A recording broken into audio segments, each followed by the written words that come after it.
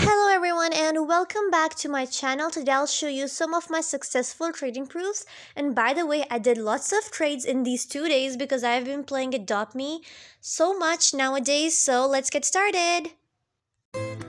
So here was the first trade and I was so happy because I was getting a neon ledge after so many days and I'm collecting neon ledge, so I think this was a nice trade. And here was when I traded my Neon Griffin for 3 unicorns and a T-Rex because I really love unicorns and I don't even had 1 unicorn, so I had to trade it. And then here was when this girl gave me these things for my giraffe. I mean, I think they were over because bad dragons are really not that bad and I really like bad dragons. And they even added a neon metalox, and as you know, I love neon legendaries, so I accepted this trade. I don't know what was happening, but in the end I got these things.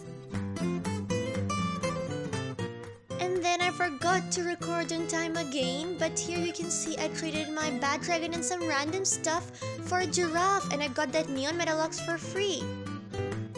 And then I was lagging a lot, so you might be thinking what this is, but it's a neon crow that I got for my giraffe and I think they were a bit over, so I did this trade and I think this was a win trade. Do tell me what do you think about this trade in the comment section down below. And then was when I traded my neon crow for this stuff. Of course they were over and I was so happy because I was not getting any nice offers for my neon crow. And then right after I traded my neon crow for a bad dragon, I got this offer for my bad dragon. Of course I had to add some random things which really didn't matter that much, and I was so happy after getting the cute giraffe because I really love giraffes.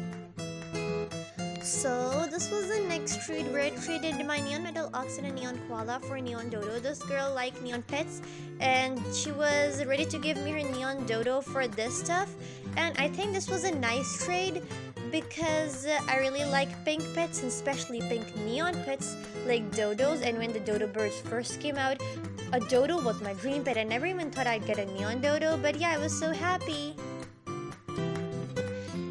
Here was when I traded my neon dodo bird. I was so happy. It's like trading it for a neon unicorn and a neon king bee. So I accepted, of course. At first I was thinking, I don't know why I was thinking, but yeah, and then I got it and I was so happy with this trade.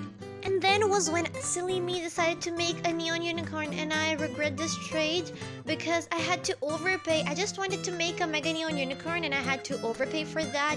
So I think this was a really bad trade. But yeah, this was my video everyone, and hope you enjoyed it. See you in the next video. Till then, bye!